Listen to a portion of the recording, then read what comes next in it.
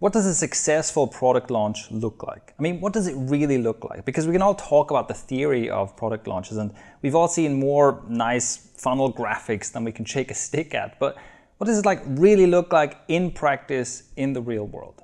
That's exactly what I'm going to show you in this video. Keep watching to see this entire product map that I used for a recent product launch, including every email, every piece of content, and every page involved. And you'll discover the 7 strategies I employed to make this product launch successful. But this wasn't just any kind of product launch. This was a product launch based on rapid implementation. And you'll see exactly how much of a difference that makes every step of the way. So I recently launched an online productivity course, and during the launch, 394 people bought this course before I even started creating the product. And in total, 422 people bought the course within 1 month. Before we get into all of the strategies and the process map, there's one thing I want you to know about.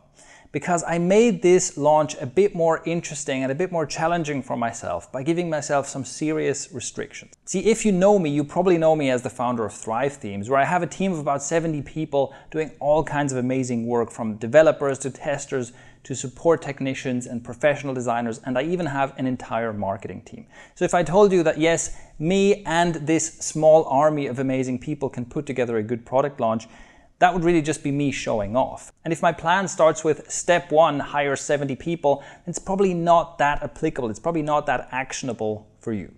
This is why I decided to launch my course acting as a solopreneur. Here's what that means. First of all, I didn't launch this course under the Thrive Themes brand, where I have the most brand recognition and the largest audience. Instead, I launched it under a secondary brand on a blog that I've basically treated like a hobby for the last few years, where I have much less brand recognition and a much smaller audience. And more importantly, I did all of the work that went into creating the course and launching the course myself. So every word that was written by me. Every video was recorded, edited, and published by me. There is not a single piece of work in this entire process that I didn't do by myself without any help. The reason I did this, and the reason I'm telling you this, is because I want to be very clear about this.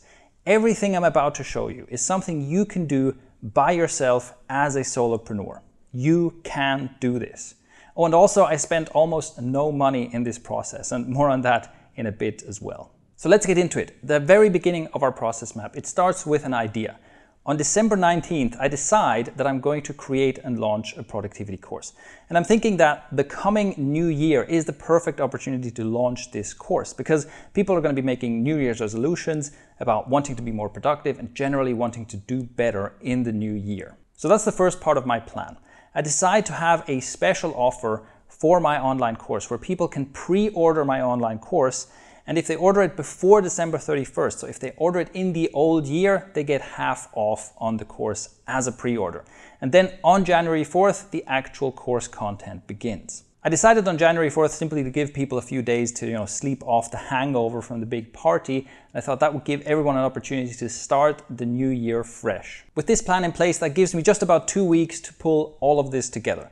So let's get started with the first part of our process map and with strategy number 1, which is rapid implementation to validate your idea.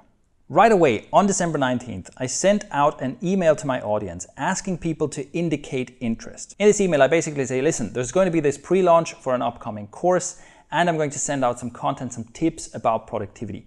Are you interested in this? If you are, click on this link. Anyone who clicks on this link gets a tag in my email marketing system that says, interested in productivity.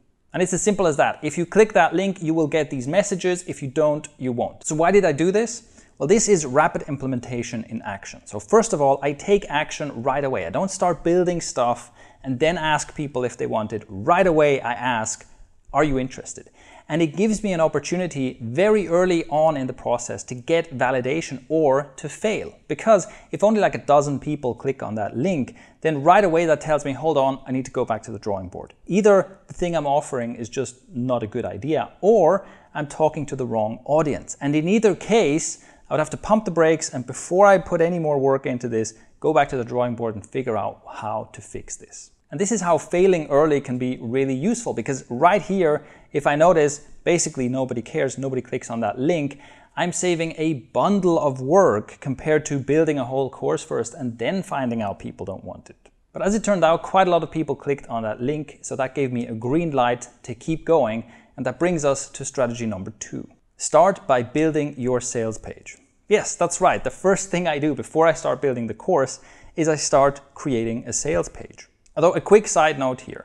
I have been studying and experimenting with productivity for almost as long as I can remember, so I already have a pile of notes on things I could put in a productivity course. I already have a lot of expertise and knowledge. I know how to teach productivity, but I haven't put together an entire course yet. I haven't started the work of deciding how do I structure a course, what goes in the course, how do I design my lessons, and so on. So I have the knowledge. It's not like I'm suddenly going to be like, oh, people want to buy a productivity course. I have no idea how to do that. I guess that's pretty obvious, but I just wanted to be clear about that. The rapid implementation system kind of assumes that you can deliver the thing that you're asking people about. So with that said, I start building a very simple sales page. It explains this is a productivity course, this is a pre-order, it starts later, and you can get half off by using this coupon. I start with a very simple and very minimal sales page like this. Same principle, rapid implementation, create something and ship it right away and then improve it later. Now there is a video on this sales page, and that's the main thing, that's the main sales message in the beginning, which brings us into strategy number 3, which is the almost zero budget video setup. This is another aspect where I acted as a solopreneur and I didn't make use of any of the fancy and rather expensive video equipment that I have and that I'm using right now, for example, to record this video. Instead, I used a GoPro and recorded myself on that. In fact, here's the totality of equipment that I used to create this sales video and all of the videos in this launch sequence. I used a GoPro camera, a small tripod, and a regular sized tripod. That's it. And by the way, the most expensive part of this setup, which is the GoPro camera, wouldn't even be necessary. You could film yourself simply using your phone. Unfortunately, for some reason, when I record something on my phone, the audio is always out of sync in a way that's basically impossible to fix, so I can't use this. So for me, this wasn't an option and I used the GoPro instead. I even used the onboard microphone on the GoPro to record my voice, and I recorded everything outdoors in the sunlight, so I didn't need any lighting setup either. So that's how I kept my equipment to an absolute minimum. As for the content in this video, I didn't create a script for this sales video. I wanted to keep it very simple and ship it rapidly. So I simply wrote down some bullet points about why I'm making this course and what I'm going to teach in this course, what the goal outcome of the course is. And I simply talked to the camera as I would talk to a friend in order to get this message across. So I really kept this sales video very simple. This might not be the best way to make a highly effective sales video, but it is much easier to create than a super polished sales video. And if you're not used to making sales videos, if you're new to this, it really takes the pressure off. The result of using such a simple setup and such a simple strategy was that I could create and publish this sales page with the video within one single day. Next up, let's move on in our process and get to strategy number 4, which I call the lean sales page. At this point in our strategy, everyone who indicated interest in productivity gets an email explaining that I'm launching this course and that there's a 50% off pre-order offer until December 31st. This email comes just a couple of days after my initial email asking people to indicate interest. So people tell me, yes, I'm interested in this, and very shortly after the email comes, it says, here's the thing I told you about just before. At this point, people can already buy my course. So they're sent from the email to the sales page, and there they have an opportunity to make a purchase. This is another example of rapid implementation, and it is the second stage of validation. So in the first stage, I validated the idea and I validated that people have an interest in this. In this second stage, I'm validating whether people are actually willing to pay money for it, because there's a difference between being interested in productivity and being willing to pay for a productivity course. At this point, my sales page, as I've shown you, is very minimal. And the idea is that I'm going to gradually improve this sales page over time. Once again, the rapid approach is that instead of creating a big thing and putting it out there and seeing what happens, I'm creating a simple thing, putting it out there quickly, and then improving it over time based on feedback. Now, in this case, a lot of people who will see that sales page will have some questions, and they'll reply to my email asking, here's my situation, will this work for me? Or do you cover this thing in your course? And these kinds of messages help me create a better sales page and also inform me about what kinds of things I should be teaching in the course. So this is what the lean sales page is about. You start with something really simple, you wait for feedback, you listen to that feedback, and you start improving your sales page based on that. This is such a useful approach that our next strategy goes into this as well. Strategy number 5 is what I call the 3 wins. On our process map, here's a really important step. When someone buys the course right now, let's think about what happens next. So someone's just given me some money, but it's a pre-order, so the thing doesn't exist yet.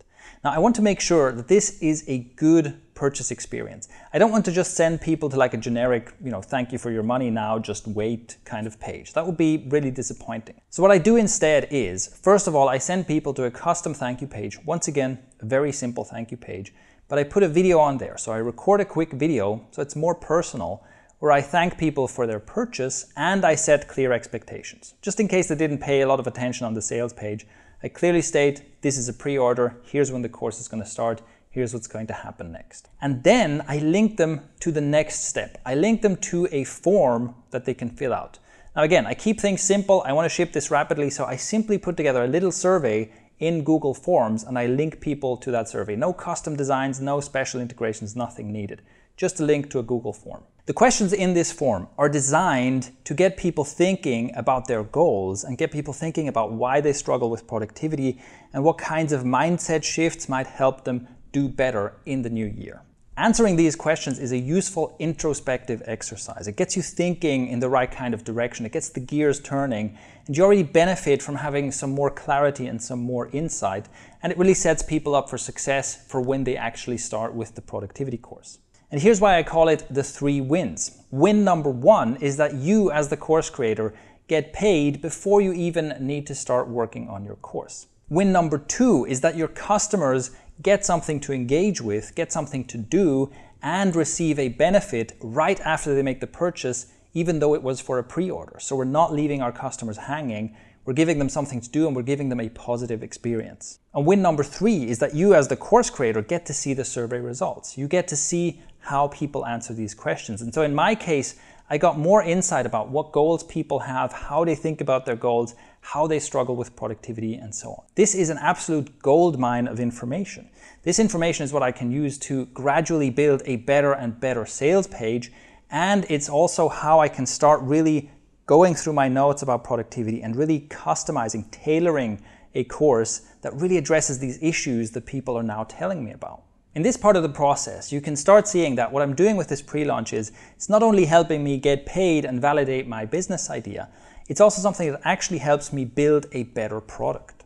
Over the next few days, I use what I learned to gradually expand the sales page, so that goes back to the previous strategy, the lean sales page. I keep adding things, I keep making sure that I answer questions that people are sending me, and gradually the sales page becomes this. Now, even at this stage, I keep it as a copy-only sales page. There's almost no design stuff going on here. It's mostly just text.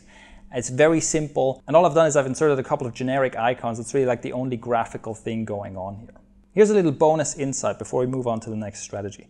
It's deliberate that I'm asking my customers to fill out this survey and not just everyone. See, this way I'm getting insights from my ideal customers, who are people who are responding to what's on my sales page, who want my product, and who are willing to pay for it. And this is much more effective than like the shotgun approach of just trying to get insight from everyone. Doing that, sure, you can get more people to fill out your survey, but all this data is just going to be chaotic and messy, and it's much better to get fewer, deeper insights from just the right people. So showing this survey to your pre-order customers is really perfect. Now let's get into one of the main parts of this launch process, which is strategy number 6, the non-salesy launch sequence. 3 days after the previous step, I send the next email, and this email simply links to some free content. So this here is the payoff for everyone who said, yes, I'm interested in learning about productivity. This links to a blog post with a video that talks about one of the main causes of procrastination and how to deal with it. And this is simply a blog post, right? It's a blog post, it's not a special landing page, there's no special launch sequence stuff going on here. I'm simply sending people to a blog post on a normal blog. It's a video, there's some text, there's some links, and there's a comment form. And like I said, in the video, I simply provide some useful advice about productivity. Now, there are 2 types of marketing secret sauce that I add to this to make this an effective part of my launch sequence. The first is that on my blog, and in fact, all across my website, I display a sticky ribbon at the top of the screen. So you'll see that it comes in after a few seconds and it stays stuck at the top of the screen. And it simply says, hey, there's a pre-order going on for an upcoming productivity course. Click here to learn more. And when people click on that link, it takes them to the sales page where they learn more about the product and they have an opportunity to purchase. So everyone who clicks on that link in the email and goes to visit my blog post not only gets my productivity advice, but they also get a reminder that this offer is going on, and they get an opportunity to make a purchase. And this is all without it being like in your face or super invasive. It doesn't take up a lot of screen space, but it's also impossible to ignore. So my main objective here is I want to give people some value, and I want to make sure that everyone's reminded, hey, this special offer thing is going on. The second marketing piece here is that I ask people to leave a comment. That's my main call to action on this blog post, is leave a comment. And I ask questions or I prompt people to tell me certain things. And this is, again, to gather more information. I want to start a conversation with my audience to really learn, how do they think about their goals? How do they think about productivity? What do they struggle with? Because I want to make a better sales page and a better course. Then on our process map, the next steps are basically twice more the same thing. So a couple of days later, another email. Again, it sends to a blog post with a productivity tip. A couple of days later, another email, and again, a blog post with more productivity advice that I simply give for free. And each time that ribbon is there to direct people towards my product, towards my sales page, if they're interested. So this is how I do a product launch without being like overly salesy or pushy or kind of in your face with, oh my God, buy my thing, right? I'm simply providing this content on normal blog posts, no special technology needed, but still it does drive sales and it is a marketing strategy. And apart from anything else, I just love working like this because yes, doing sales and marketing stuff can be fun, but what I prefer is just creating good content, teaching, having a conversation with my audience. And this allows me to focus just on that, right? I simply focus on creating good blog posts that are helpful, and the marketing is kind of taken care of. Also, I'm on a really tight schedule here, and I didn't create like a deeply thought out plan of exactly how do I structure this content and so on. Instead, I made a video with a tip about productivity. I invited people to comment, and based on the questions and comments, I decide what to put in the next video. These blog videos also I simply record on my GoPro. I was even traveling during this time. So one of these videos I recorded in the hotel lobby where I was at the time. And none of it was like perfect production quality or anything like that. But what matters is the value and that I could rapidly ship these videos. This brings us to the last few components in our launch map and strategy number 7, which is simple segmentation. Now, if you're using an advanced email marketing system, there's all kinds of segmentation stuff you can do. You can tag people and put them in automations and all kinds of stuff. And this is great, but for a rapid launch like this, I like to keep it very, very simple. Whenever someone makes a purchase, I make sure that they are tagged in my email marketing system as a customer. And this is used in 2 ways. First of all, on my second email, there is a PS notice at the bottom of the email that says, hey, by the way, there's this pre-launch offer going on. In case you missed it until now, click here to get it. And that sends people directly to the sales page. So this is in case the topic of the email, the blog post, might not be interesting to someone. So there's a reminder there that says, hey, by the way, even if you don't go to this blog post, check out my special offer. But I make sure that this PS message is only shown to people who are not yet tagged as customers, because I don't want to take up people's attention if they've already bought from me with something that's not relevant to them. The second way in which I use this simple segmentation is on the final email I send. This is about 24 hours before my special offer expires. Here I send a reminder email, which is simply an email only about the course. So this doesn't go to free content. This isn't for a blog post. This is just a message saying, hey, listen, 24 hours or less left. Here's what you get in this course. Here's what this offer is about. Click here to get it. This links directly to the sales page. This is basically the most salesy email that I send. And this too is only sent to people who have not yet purchased, because again, I don't want to annoy people with messages that are irrelevant to them. And that's it. That's the simple segmentation that I used in this launch. And in general, I didn't use any advanced automation or marketing tools or anything like this for this launch. I have a countdown timer on the sales page, but once that reaches 0, I simply manually update the sales page and change the purchase buttons. I don't have any automation set up for that. On the ribbon, I also just manually changed less than 24 hours left, and I didn't put any automation or anything like that in place. Now, this isn't to say that automation or advanced marketing stuff is bad. In fact, this stuff is great and it can be super, super valuable. But it's great for when you've gotten something going, when you have a launch done and now you're working on optimizing your sales page, optimizing your funnel, increasing your conversion rates. Then all of these tools are amazing. But it's important that we don't let advanced tools and features become obstacles for us in the early stages, right? In the early stages, it's important to get something out, to make something happen. And then as we keep growing and as we keep optimizing, that's when more and more marketing automation, advanced features and so on, that's when they become really helpful. So there you have it. That is the total behind the scenes look at my entire launch sequence that I put together for an online course. And like I said, I did all of this acting as a solopreneur. So the point of this whole case study was not to kind of show off and, put together the biggest launch I can and try to impress people with, oh my God, look, we had $1 million launch or something. Because I honestly think that for most solopreneurs, for most entrepreneurs, that's just not very relevant. Of course, it's exciting and we all want to do $1 million launches, but it takes a lot of time to build up an audience and build up the skills and so on to get to that point.